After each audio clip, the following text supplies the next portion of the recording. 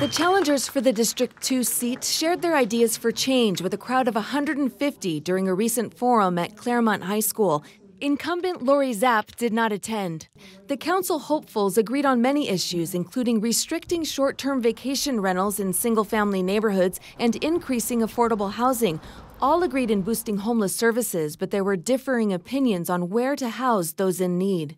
The challengers are Jordan Bean, Jennifer Campbell, Randy Hahn, Kevin Melton, Brian Pease, and Daniel Schmikowski. District 2's coastal communities stretch from Point Loma to western Claremont to Pacific Beach.